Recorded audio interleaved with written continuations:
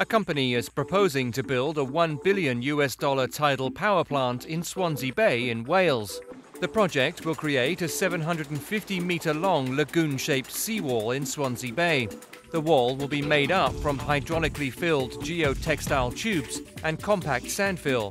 Layers of rocks will be added on top to protect the wall from degradation.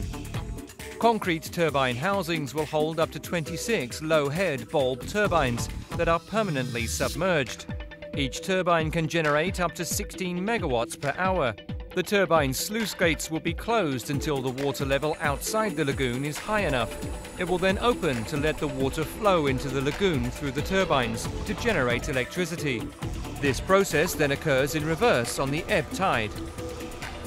It is estimated that the lagoon could provide enough electricity to power around 120,000 homes.